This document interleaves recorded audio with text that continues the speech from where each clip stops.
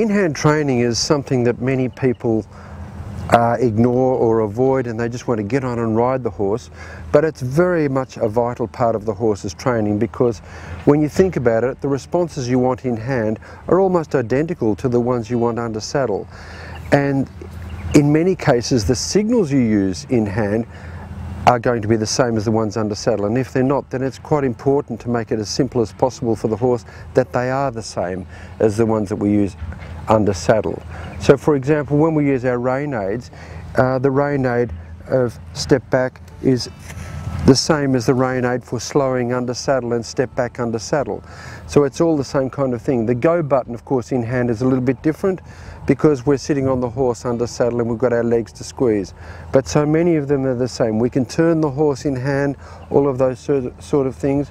But there are other things that we can also do in hand. For example, we can teach him that when we lower his head, that he becomes calmer, because that head down response, it's a physiological response, that when the horse lowers his head and maintains that he starts to get much quieter and more calm. So there are a lot of things that we can do in hand that enhance our work under saddle.